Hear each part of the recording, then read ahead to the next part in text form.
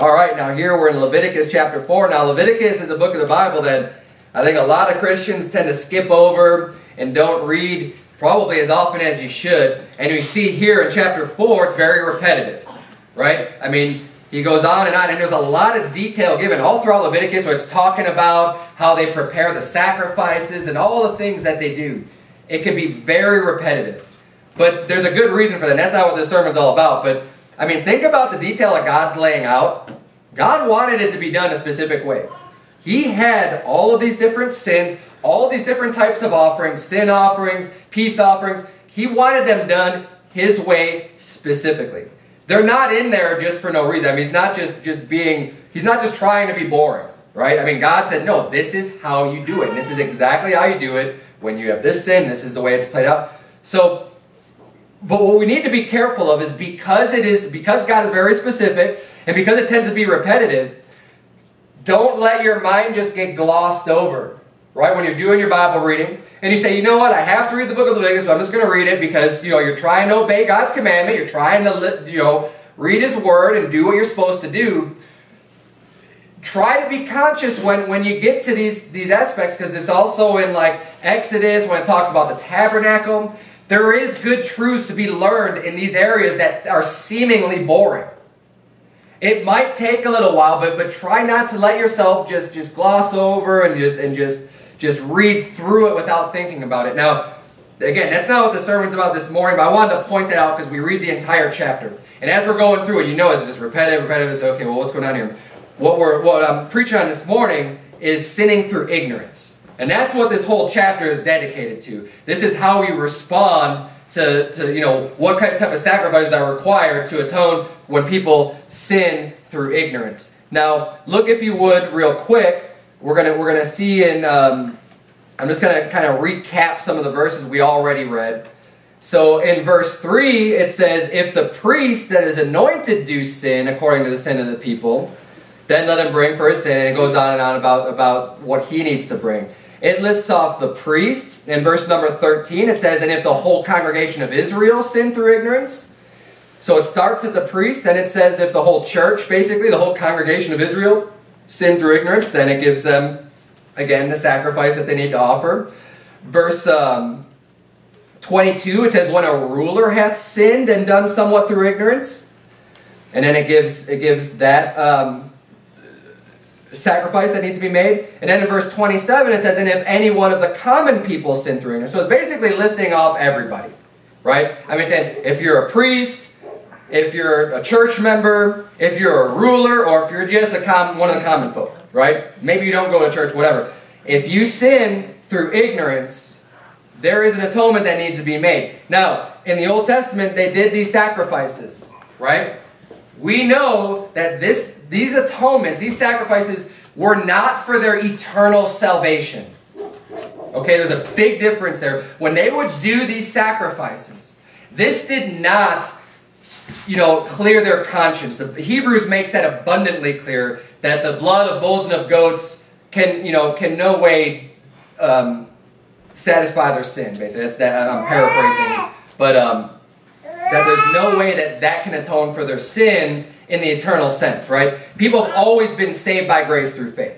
But what this is like getting right with God, okay? This is the way that they would get right with God. And they say, you know what? I sinned, and I'm going to get right with God. So He had these sacrifices that they had to do in order to get right with Him. So today, what we do is you need to confess your sin to God and forsake that sin, right? We don't have these offerings to offer anymore because they were also a picture of Jesus Christ. Jesus Christ came and He was the offering. He was the Lamb of God.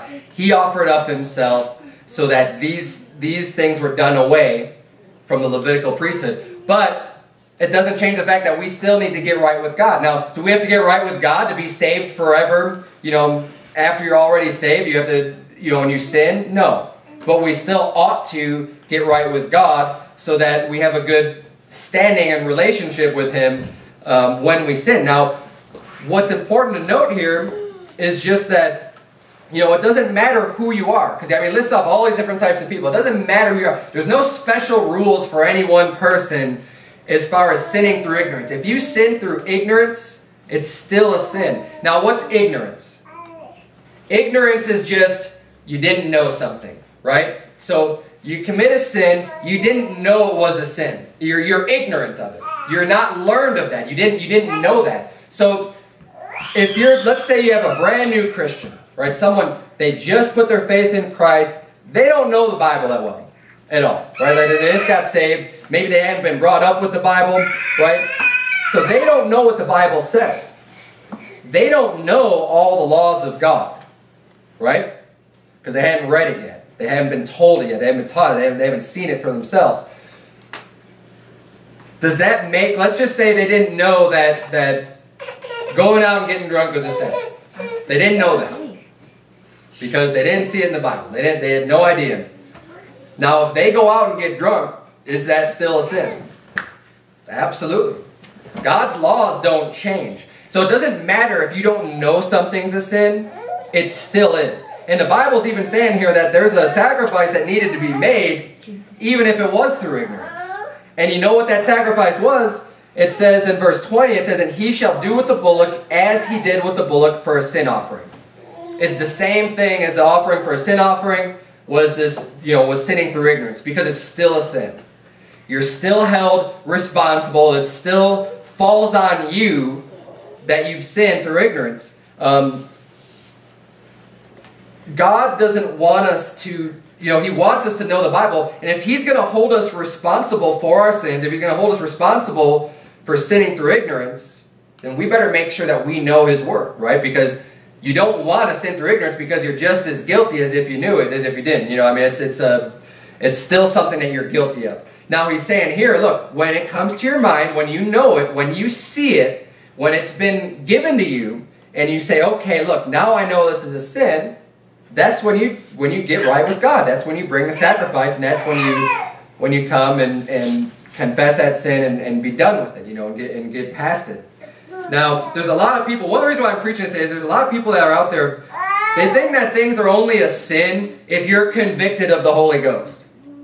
They'll say things like, oh, well, if the Holy Spirit's moving on you that, drinking alcohol is wrong, then yeah, it's wrong for you. But the Holy Spirit hasn't told me that it's wrong. And they rely on this feeling or emotion or whatever it is that they think that, this feeling of conviction about sins. And I'll tell you what, that is just completely unscriptural.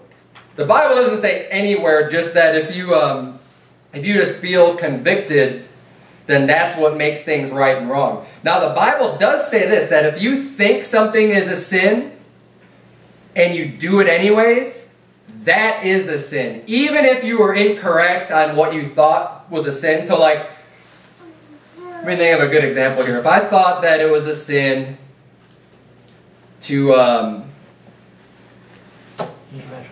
yeah, exactly. Okay, that's a great example, because that's what it uses in the Bible, right? If I thought it was a sin to eat pork, right? Because that was an Old Testament restriction. If I thought it was a sin today in 2014 to eat pork, then if I were to eat pork with that understanding, with me thinking that it's a sin, then that is a sin. That would be a sin for me. But eating pork is not a sin, right? It's no longer one of the dietary restrictions that we have. There's nothing wrong with it. Go ahead and eat it. But if I think that it's a sin and I just do it anyways, that is a sin, right? But this nonsense of people saying, well, if the Holy Ghost is convicting you about it, then that's basically what you need to follow. That's kind of a perversion of what the Bible's saying there about if you think something's a sin and you do it, it's a sin. Because here's the thing, they'll just use that to justify their own sin.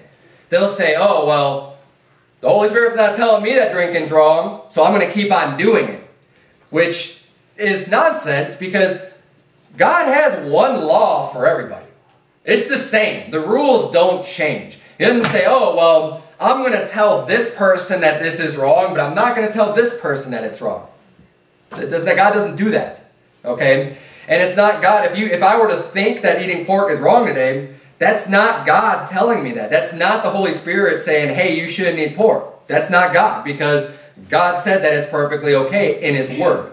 So you might have some feeling, you might have some emotion, you might have some thoughts on your own, right? And you might think it's based on Scripture. Hey, whatever. If you think that way, then just make sure you don't do it.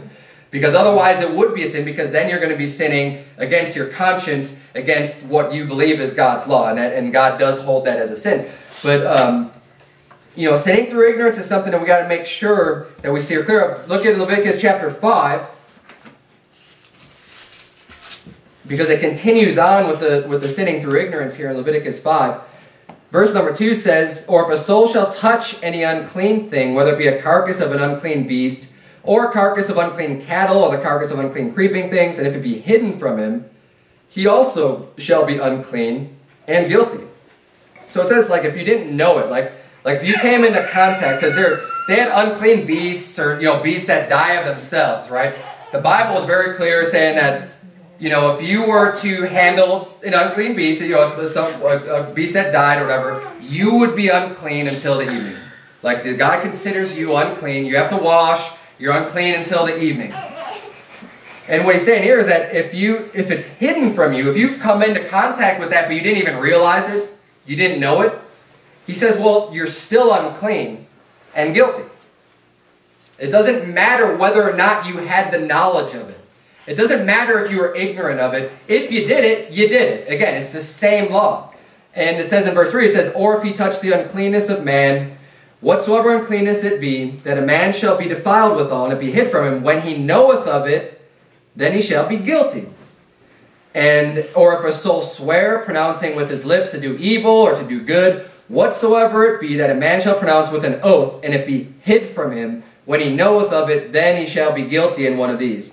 And it shall be, when he shall be guilty in one of these things, that he shall confess that he hath sinned in that thing, and he shall bring his trespass offering unto the Lord." So what he's saying here is that, look, it doesn't matter if you've been hit. Again, I'm going to, you know, we're kind of beating a dead horse here a little bit, but if you sin, if you do something that you're not supposed to do, and you don't even realize that it's wrong, you didn't know it, or you accidentally did something you didn't know it, you're still held accountable, and what we ought to do is confess that you've sinned. And see, this is a big problem that people have today, and it's a heart problem, it's an attitude problem.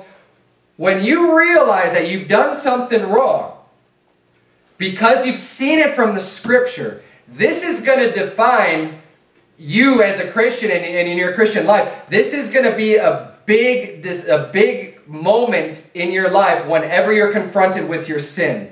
Because you can go down one of two paths. When you learn about a sin that you've done, it may be hard, because you might have thought there was nothing wrong with it. You might have thought that you were doing just fine. So in your mind, you're justified and everything is great. When you get confronted and say, no, actually what you did is a sin, it's wrong, you shouldn't have done that, there's two reactions you can have.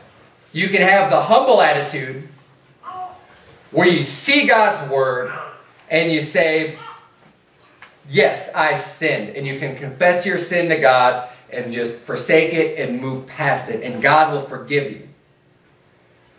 Or you can have the attitude that just says, I didn't do anything wrong, and just have that stiff neck, have that rebellious type of heart. And I'll tell you what, if you do that, God is not going to be pleased with you, and you will be held responsible for that sin. And again, I'm not going to bring this up again, but I want to get it settled out of the way. When I'm talking about sins and the forgiveness of sins, we're not talking about your eternal salvation. We're talking about God's chastising and punishment and His mercy that He can have with you in this lifetime. Okay? How the level, the extent to you, the amount you reap, what you're sowing, and what you're doing is going to be dependent a lot of times on how you respond when you understand that you've sinned. Okay? God will extend more mercy unto you when He sees that you have a contrite heart, when He sees that you're humble, when He sees that you just accept, and you can see, you're honestly trying to do what's right. You've sinned through ignorance. You're still guilty of that. But He will extend mercy unto you when you have the right attitude and when you confess it and just say, okay, I've sinned. And in verse 17 of chapter 5 it says, "And if a soul sin and commit any of these things which are forbidden to be done by the commandments of the Lord, though he wist it not, yet is he guilty and shall bear his iniquity." So it doesn't matter what it is. God expects us to know His laws. Turn, if you would, to Psalm 19, please. Turn to Psalm 19. God expects us to know His laws. Otherwise, He wouldn't hold us accountable for ignorant sins. And the thing is, if God didn't hold us accountable for ignorant sins, then the best solution would be, hey, let's nobody read the Bible, because if God's not going to hold us accountable, then I don't want to know any of them, right? Because, I mean, we're sinners. And you think that, like, if you got a free pass from sin because you just didn't know it, and this is the argument that people will use. I was talking to a Mormon guy there. I was trying to get him saved, and he brought up, which you'll get this from time to time out soul, and say, well, what if there's a guy that's in the jungle somewhere, never heard of Jesus Christ, you know, what happens to that person when they die? And I say, well, if they don't put their faith in Jesus Christ, they're going to go to hell. Because we're all sinners. And this is part of the reason that, look, if you sin through ignorance, just because they may not have known that what they were doing is wrong. We're all sinners. Every single one of us. God's law is the same for everybody. It's the same for a person that's out in the jungle as it is for us here today in the city. His laws don't change. They're the same. They're applied to everybody. There is the same punishment for our sins. And that's why that nobody gets a free pass. Jesus Christ said, I am the way, the truth, and the life. He said, no man cometh unto the Father but by me. No man. You have to go through Jesus Christ. It has to come through faith. And I explained to him, I said, look, the Bible says faith cometh by hearing, and hearing by the word of God. So if nobody preaches the gospel to that person, they can't believe on Jesus Christ because they can't have faith in Him, because the faith comes by hearing. That's what the Scripture says. Which is why it's so extremely important, and the burden is on us to preach the gospel to every creature. Because not everybody, look, if that, and that would be horrible, right? For a person to not even hear about Jesus Christ, not even know that they can just be saved by grace, and for that person to die and go to hell. You say, well, they never had a chance. Well, that's because you didn't go out and give them that chance. That God has given us, He's committed unto us the ministry of reconciliation. Again, I will beat this down into our heads every single week to understand the importance of going out and soul winning, because there's people that are dying every single day, every single second, every single minute of the day. There are people who are losing their life, and many of them are dying and going to hell. And there are very few people that are out there and explaining how easy it is to be saved just by putting your faith through Christ. It is our job to do that. Nobody else is going to. God is not going to give that person a special chance after they die and they're confronted with God and say, oh, well, now do you want to believe on Christ? He's not going to do that. That's not the way He set it up. And if they say, well, no one's told me. Shame on you, Christian, for not telling them. That is our job, and that's how serious it is. That's why this isn't a game. I mean, I'm not just doing it to, like, you know, put numbers in here and just to talk about it and have something to talk about. I mean, this has a real impact on people's eternal salvation, on their lives. It's the most important event that happens to any one person in their life.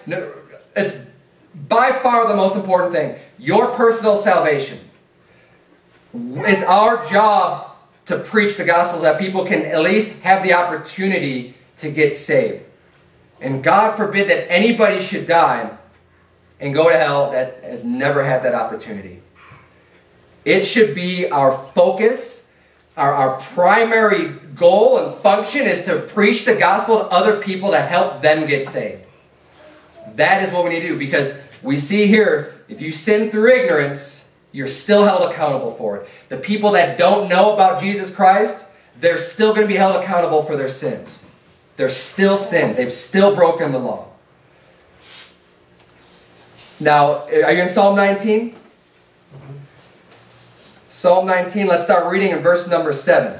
The Bible says, the law of the Lord is perfect. So don't get mad at the law, right? Don't think like, oh, well, if the law wasn't there, then we wouldn't be sinners. The law of the Lord is perfect. Converting the soul, even, the Bible says. You know, the law is our schoolmaster that brings us to Christ. The law is there to help us even understand, hey, you're sinners. You're wicked. Don't get mad at the preacher, therefore, that preaches on sin. The law is perfect, converting the soul. The preacher that preaches on sin and preaches the law is trying to help you and trying to teach you the perfect law of God. Let's continue reading. The testimony of the Lord is sure, making wise the simple. Learning God's law is going to make you smart. It's going to make you wise. Verse number 8, the statutes of the law are right, rejoicing the heart. It's not something that should bring you down. It's a rejoice to the heart to learn God's laws. It's something that's going to give you wisdom. The commandment of the Lord is pure, enlightening the eyes. Again, I mean, look at our Bible. I love the language that's used here. It's so colorful. It's so beautiful and magnificent. And he's saying the same things over and over again. The law, the testimony, the statutes, the commandments. They enlighten the eyes. They give you wisdom. They rejoice the heart. Verse number 9. The fear of the Lord is clean, enduring forever. The judgments of the Lord are true and righteous altogether. More to be desired are they than gold. Yea, than much fine gold. Sweeter also than honey and the honeycomb. Moreover, by them is thy servant warned. And in keeping of them, there is great reward. So we are to be warned by God's laws, by His statutes, by His testimonies. That's something that's a warning for us. And it says in keeping them, there's great reward. So if you follow God's laws, if you're doing what's right, hey, there's a great reward in that. That's a positive thing. You're going to be blessed with that. Verse 12, who can understand His errors? Cleanse thou me from secret faults. So he's saying, look, who could even know all of their sins?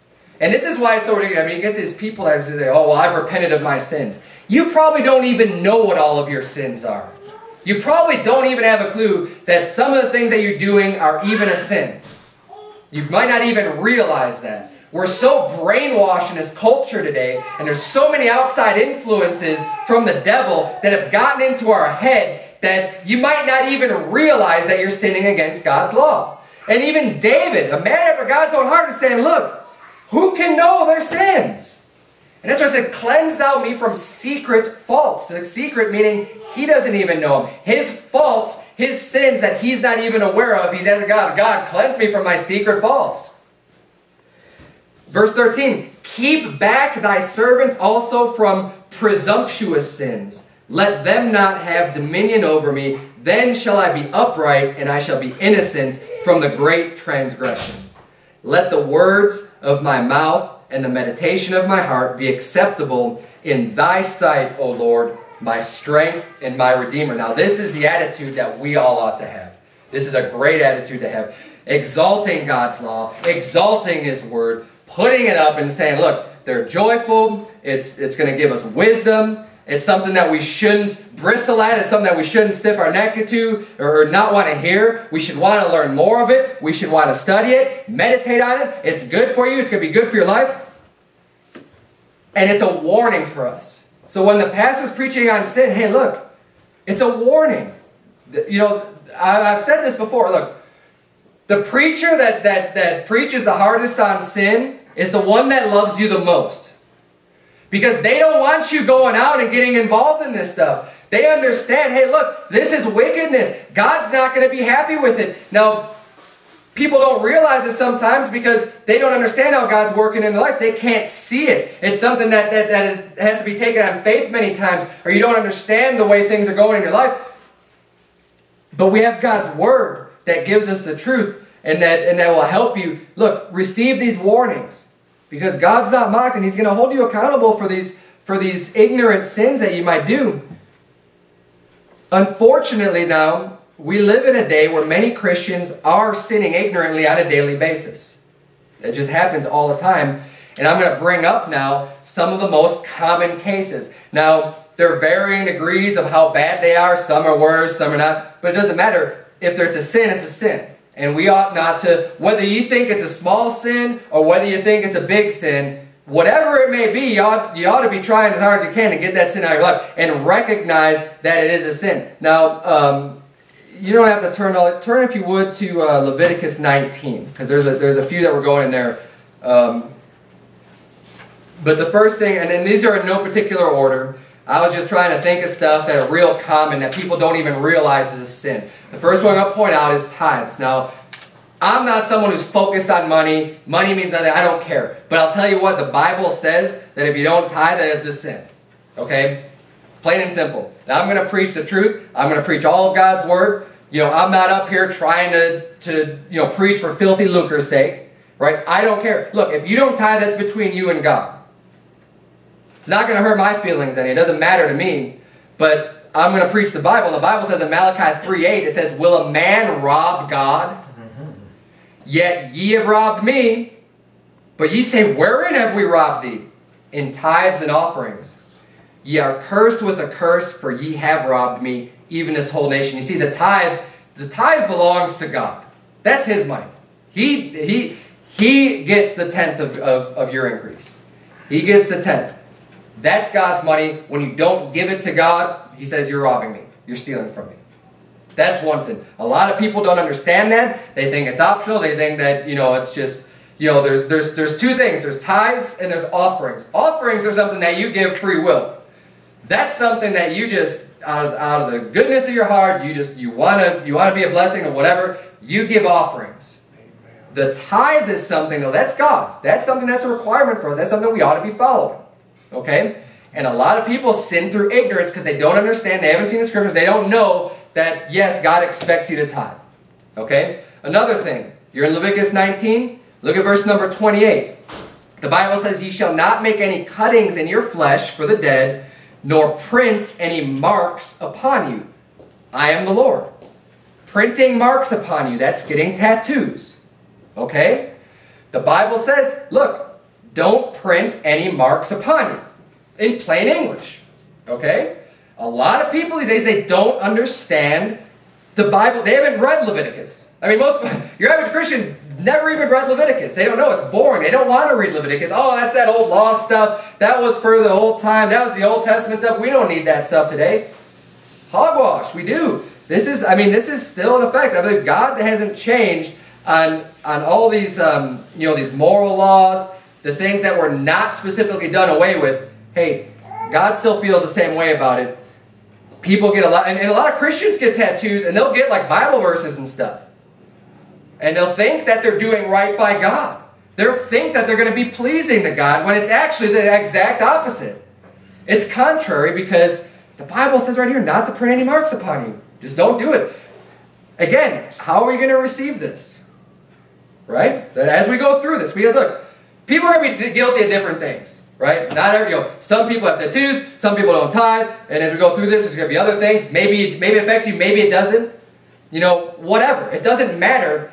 The fact of the matter is, if it's in God's word, how are you going to receive it? The next thing, look at verse 31, Leviticus 19. It says, regard not them that have familiar spirits, neither seek after wizards to be defiled by them. I am the Lord your God. And I preached on this last week a little bit, but witchcraft, psychics, going to the astrologers, doing all this stuff. Hey, the Bible says, regard not them. Don't go to them. Don't participate in that. It's wickedness. It's sin. You ought not to be doing it. Hey, if you're a Christian, Leviticus 19:31, and in many other places in the Old Testament explain, do not go to them with familiar spirits.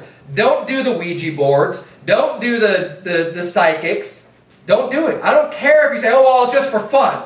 We're just going to go out and have a laugh and have a good time. The Bible says not to do it. Don't be defiled with them. It's defiling. Don't do it. Okay? How about, look at verse number 32. After verse 31, it says, thou shalt rise up before the hoary head. Hoary means like white, right? A gray, white head. And honor the face of the old man and fear thy God. I am the Lord. Now, a lot of people don't realize, look, thou shalt. Does that sound like a commandment? Sounds like a commandment to me, right? A lot of people don't do it. The people think that it's just a tradition, right? It's just because, back in the 40s or 50s, people actually used to have manners and respect, and this was taught in the household and families of how you treat other people, which is completely done away in today's society. Now it's like you have kids just talking to adults as if they're just buddies and friends and just not giving them respect and everything else. But the Bible says here that you need to rise up. You stand up. If someone comes in that's an older man, they have a white head, and says, hey, look, you stand up. You give respect unto that person, honor the face of the old man, and fear God.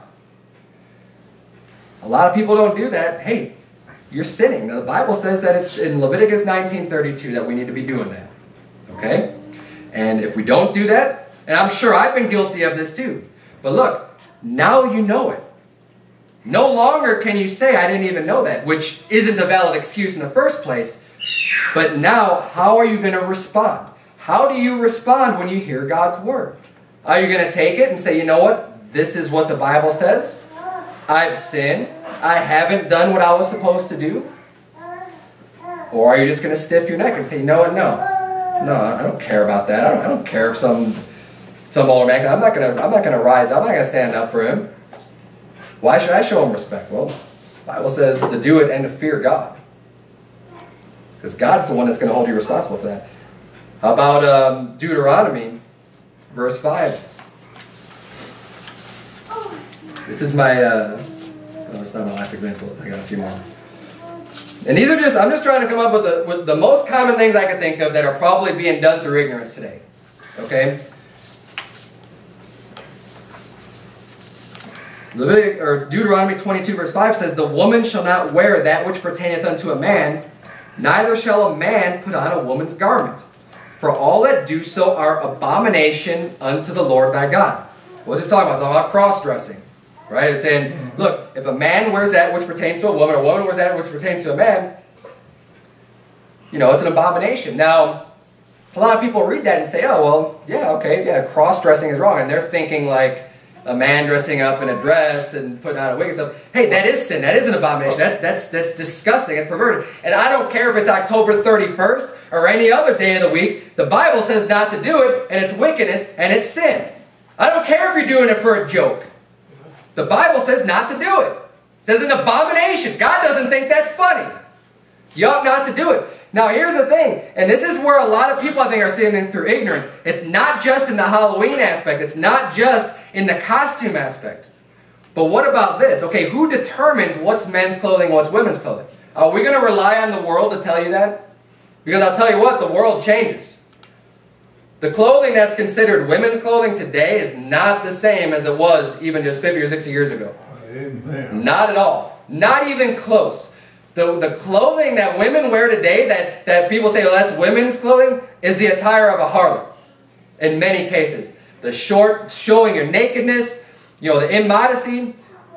Just not very long ago in this country, people would look at if someone were to take a time machine, right, and warp people from 50, 60, 70 years ago into today's culture, they'd be looking around and be like, it's just full of harlots and whores. Because they'll look at the people, at the women, how they're dressed today. Do you think God's opinion changes with the way the world changes? Do you think if the world starts saying, oh, well, now it's okay for women to wear this. Now it's okay for men to wear that. I mean, if society today just said, there's no reason why a man can't wear a dress. There's no reason for it. I mean, why not? Do you think God's going to say, okay, well, but they make them men's dresses, right? So they cut it out and they make it more designed for a man. So they say, well, no, this is a man's dress and that's a woman's dress. Do you think God's going to look at that and say, oh, okay, yeah, you're right, yeah, that's fine. In your culture, it's okay for a man to wear a man's dress because it's in the men's section and a woman wear, no. That's nonsense. No, you're fooling yourself if you think that's the way. But then why do you think it's okay for the women to go put on a pair of pants? Just because it's in the women's section. Think about it now. Where are you going to get your? Where are you going to draw the line and say what are men's clothing and what's women's clothing? Many of you may not realize this, but do you know? And I saw this when this pervert died not a few years ago, and I read this article. This sodomite fashion designer is known for putting women in pants. That's his claim to fame. He did this back, 40 years ago or 50 years ago, however long ago it was. Well, I mean, I don't know, it's probably 60 years ago, so whenever it was when it started getting popular for women to wear pants, it was a sodomite, God-hating, reprobate fashion designer whose claim to fame was he put women in pants. Does that sound like it's godly? Now look, the Bible says that the man shall not wear that pertaining to a woman, and a woman shall not wear that pertaining to a man. That's what the Bible says. Look, if you want to argue and fight about, well, I think it's okay for women to wear pants. I think it's okay to dress like that. Are you going to receive God's word? I mean, the thing about it logically is think about it. What is a men's clothing? What's a woman's clothing? Where do you get your standard from? I mean, to me, it's not that difficult. You have universal symbols on the bathroom doors. Everybody understands that. It doesn't matter what language you speak. The men's restroom, it has a man, and you can see both of their legs and arms and head. And guess what? On the woman's, you see the little triangle thing or whatever that's kind of showing that they're wearing a dress. It's universal. It's understood. It's accepted. People get that. That is the differentiation. I mean, you show, hey, there's a man wearing pants and there's a woman wearing a dress. Or a skirt, whatever. I mean, it's not complicated. Yet people are stiff-necked today and they say, no, I want to do it this way and it's not wrong. Well, that's going to be between you and God, but you can't say that you're ignorant of it now. Let's continue on. I'll get off that point. Proverbs 24:9 says, the thought of foolishness is sin, and the scorner is an abomination to men. The thought of foolishness. You think about something that would be foolish to do or whatever, just thinking it, just in your head. The Bible says that's a sin. Now, that is a harder one probably to deal with. The thoughts that go through your head, trying to control and maintain what you're thinking about. This is a harder thing to even. I mean, look, the dressing thing, that's an easy fix. It doesn't require very much effort to put on clothing. And honestly, like I'm pointing it out, like to me that's not. I mean, the Bible says it's an abomination, so it's a big deal. Okay. But it's so easy to take care of it, and it's kind of like, who cares? Do you really care that much? Are you really going to be ingrained? Like, no, I want to wear my pants, or whatever. Or a man saying, no, I want to wear a skirt. Like, it's ridiculous. Just dress like a man, or dress like a woman, and be done with it. A lot of these things are real easy to take care of. But how is your heart? How is your attitude? Do you have a heart that just says, you know what, I just want to make sure that I'm serving God, and that even if there's a question about something, I'm not quite sure, I'm just going to err on the side of caution. Because why do you want to be found guilty of something? If you say, well, you make a good point, but I don't know, I still kind of think that it's okay. Look, why mess with it? I don't know, that's kind of the way that I approach the Bible. If I look at something like, you know what, I don't really know. I don't know if this is a sin or not. Just do without it. So what? Like, what's the big deal? But thinking a foolish thought, that's something you have to get a hold of in your mind and try to control the thoughts that you have. And the more you get in the Bible, the more you're thinking about heavenly things, hey, you're not going to be thinking foolish thoughts. That's one way to help you with that. The Bible says even not doing good. In James 4:17, the Bible says, therefore to him that knoweth to do good and doeth it not, to him it is sin. If you know you're supposed to be doing something, and you don't do it. Now this is different because it's not saying, you're not breaking the commandments in the sense that you're breaking like a negative command, one that says thou shalt not, right? You're not breaking one of the thou shalt nots. But what you're doing instead, I mean, you might be following all the thou shalt nots.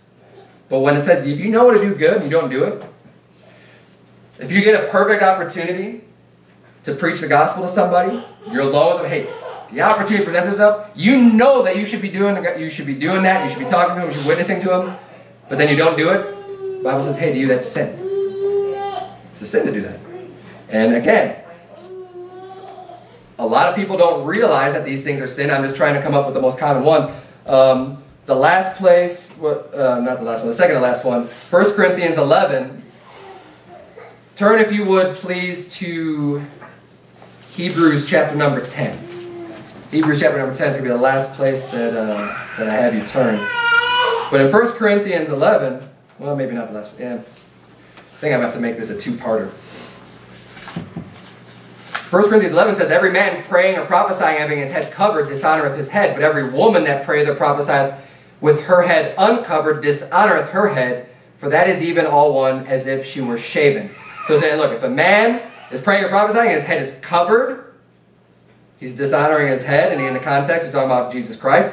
But every woman that prayeth in privacy with her head uncovered dishonoreth her head. Verse 14 says, doth not even nature itself teach you that if a man have long hair, it is a shame unto him, but if a woman have long hair, it is a glory to her, for her hair is given her for a covering. So the coverings that we read about, verse 4 and 5, the Bible defines later on in verse 15 as your hair. Basically, the Bible is saying, look, if you're a man, you're praying or prophesying, and you have long hair, that dishonors God. He's saying the men should not have long hair. It says, but a woman praying or prophesying with her head uncovered, short hair, shaven, whatever, he said, that dishonors God. That's why it says, doth not even nature itself teach you that if a man have long hair, it is a shame unto him. It's a shame for a man to have long hair. But for a woman to have long hair, it's a glory. Again, a lot of people don't realize this. 1 Corinthians chapter 11 is at least half that chapter is dedicated to this subject. So go ahead and check it out for yourself sometime. It's not something that, you know, about you. A lot of people say this, oh, well, God doesn't care how I dress. God doesn't care how I wear my hair. God doesn't care all these things. Well, the Bible says he does. I mean, you can sit there and you can't claim ignorance anymore after seeing these scriptures and hearing them. It's up to you what you decide to do. Now, the preacher's job is to preach God's word so that you can identify your sins and that you can correct the problem. That's the whole point. The Bible says in Isaiah 58:1, cry aloud, spare not, lift up thy voice like a trumpet, and show my people their transgression and the house of Jacob their sins.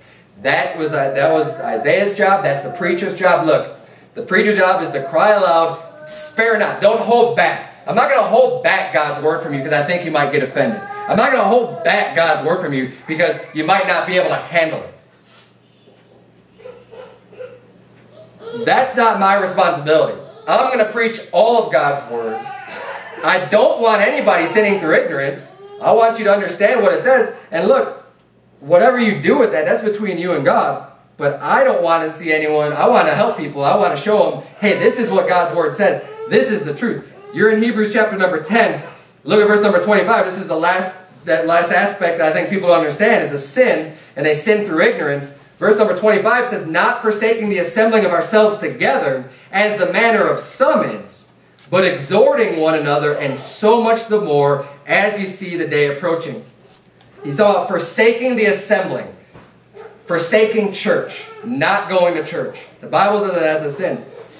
He says that's some people's manner. Some people don't go to church. Some people forsake the assembling of yourselves together. Hebrews 10:25 is saying, don't do that. And in fact, as you see the day approaching, the day of Christ, the day of the Lord, you should be in even more. So much the more you should be in church. So much the more you need to be around God's people. So much the more you need to learn and be edified and be strengthened and go to church. You need it even more as we get farther and farther into this wicked, perverse generation. Don't forsake the assembling of ourselves together. Now, so far, we've been dealing with sinning through ignorance. That's what I've been trying to expose. Okay, a lot of people commit all these different sins because they don't know it. They don't realize, hey, the Bible actually talks about that. Hey, the Bible says that's a sin. Hey, the Bible says you shouldn't be doing that. You're still held accountable for them. I'm trying to expose some of these things so that you understand, no, these really are sins and you can get right with God. And you can confess and forsake them to God. But the Bible also talks about willful sinning, willfully sinning against the Lord. That's different. Sinning through ignorance is one thing. It says, I didn't know. Sorry, God, I didn't know that was a sin. I'm going to change. I'm not going to do that anymore. That's one thing. Knowing God's commandments, knowing that something is wrong, and then just doing it anyways, that's a whole nother thing. Look at where you're in Hebrews chapter 10. Look at verse 26, because he follows up. Verse 25 talks about not forsaking the assembling of yourselves together. Right? He's talking about not going to church. Verse 26 says, because of, I mean, it's followed up. For is joining the two statements, right? For if we sin willfully, after that we have received the knowledge of the truth, there remaineth no more sacrifice for sins. All of those sacrifices in the Old Testament, those aren't there anymore. We don't have those sacrifices for sins. Verse 27, but a certain fearful looking for of judgment and fiery indignation, which shall devour the adversaries. He that despised Moses' law died without mercy under 2 or 3 witnesses.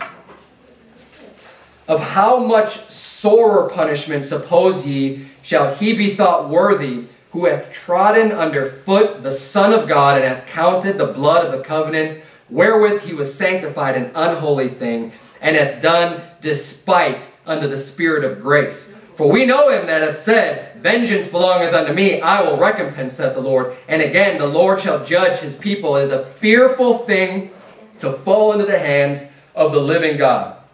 So he's saying basically, look, when you willfully sin against God, there's no more sacrifice. We're not in the Old Testament. We don't have these sins where you can come and offer up a bullock or offer up a lamb, and that's your sacrifice, and that will help atone for your sins.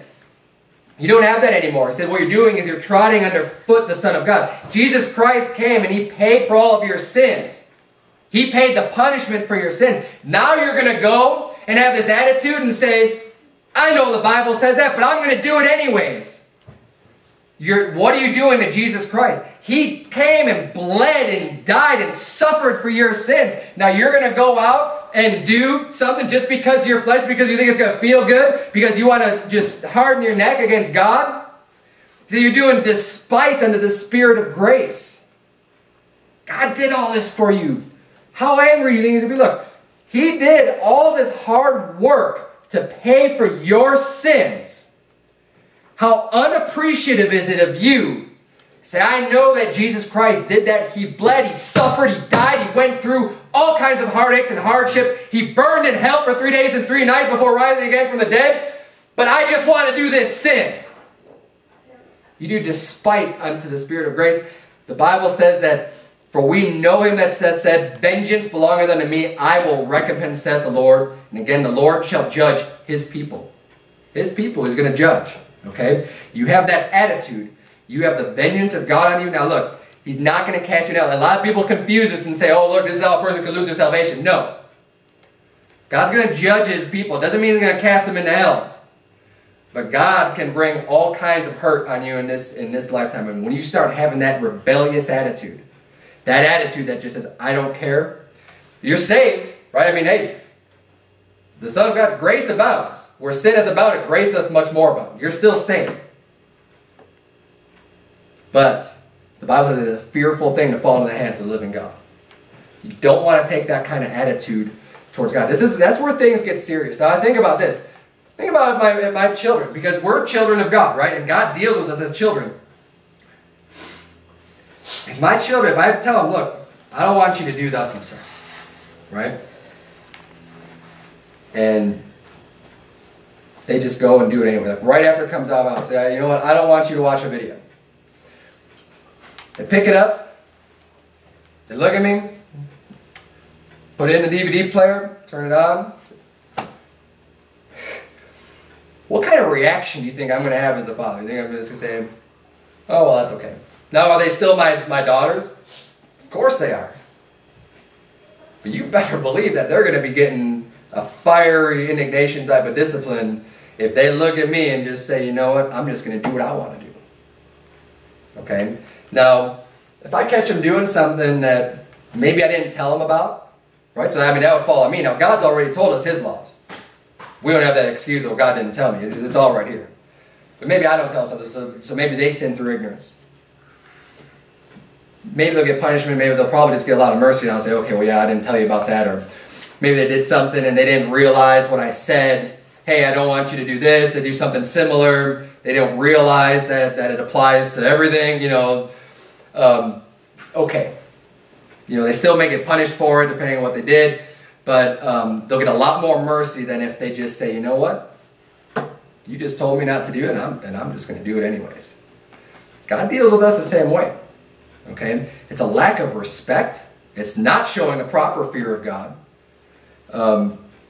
The Bible says that the sin of witchcraft in 1 Samuel 15 says, or for rebellion is as the sin of witchcraft, and stubbornness is as iniquity and idolatry.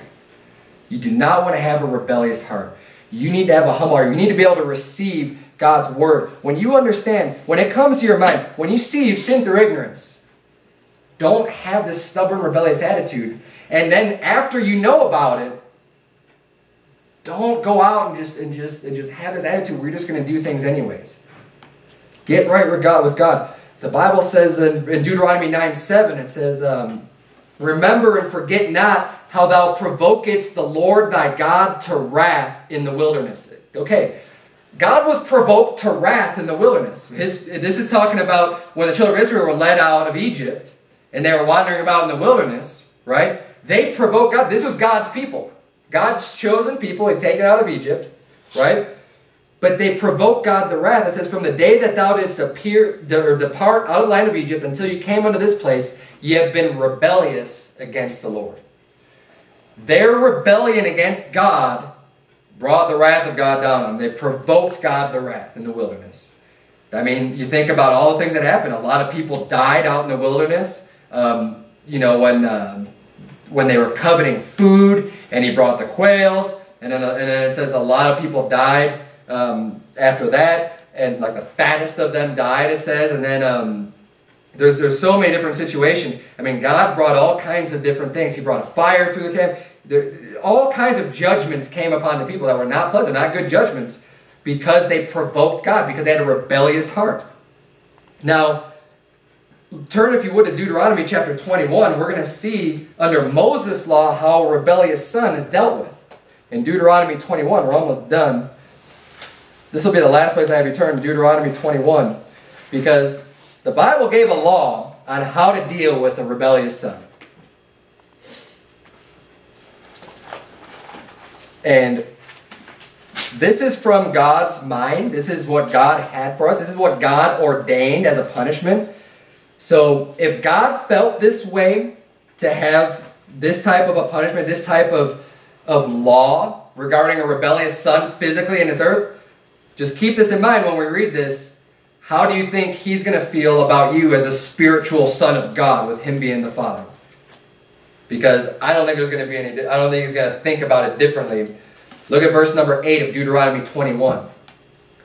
It says, if a man have a stubborn and rebellious son, which will not obey the voice of his father or the voice of his mother, and that when they have chastened him, will not hearken unto them, then shall his father and his mother lay hold on him, and bring him out unto the elders of his city, and unto the gate of his place. And they shall say unto the elders of his city, this our son is stubborn and rebellious. He will not obey our voice. He is a glutton and a drunkard, and all the men of his city shall stone him with stones, that he die. So shalt thou put evil away from among you, and all Israel shall hear and fear. God put the death penalty on a stubborn and rebellious son. Now, was it just an instant judgment? No. This is something that they've had opportunities to change and get right and to do what's right. It says they've been chastened, they've been disciplined. They're not listening to us. He's just being completely stubborn. He knows he's not hearkening unto us. God's judgment was stone him with stones.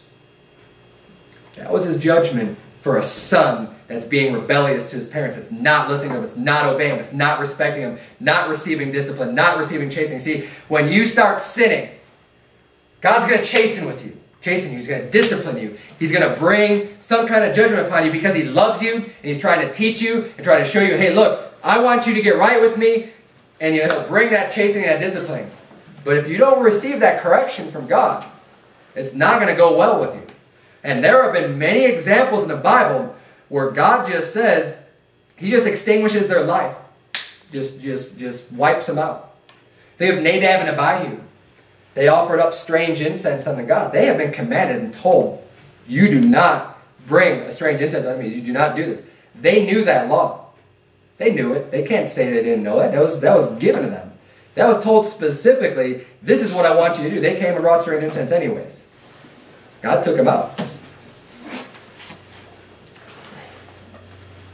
It's a dangerous place to be when you start having a stiff neck towards God's laws and you hear the preaching, you see it in God's word, but you just don't want to have anything to do with it, and you start hardening your heart and just doing what you want to do. And it's a rotten attitude, and it's going to end up driving you away from God. Because usually I've seen this happen so many times. In the years that I've been in church, someone will start backsliding, and there'll be some specific sin that's in their life. And usually, you don't even have to know what it is, right? Whatever. Someone starts getting into some sin. And instead of getting right with God, they'll probably hear about it being preached. They'll hear about it from the pulpit. And it's not even that anyone even knows. Usually it's something that nobody knows about, right? They have some sin in their life. They hear about it, but they don't want to change. They don't want to do what's right. That rebellious heart starts driving a wedge between them and God. That attitude, again, and that's why when people have that type of resistance, when people have that type of an attitude and say, you know what, I see what God's word says, but I don't care, I'm going to do what I want to do anyways. That's oftentimes you'll see people they fall out of church and they never come back. Or they're out here for an extended period of time. They're out for a long time because they don't want to hear it. When you start with one thing, it starts to snowball. You still want to hear other things. Because you have this rebellious, stiff-necked attitude. And then your sins are just going to compound and get worse from there. It's the worst thing you can do. I mean, why hold on to that one thing? Just let it go.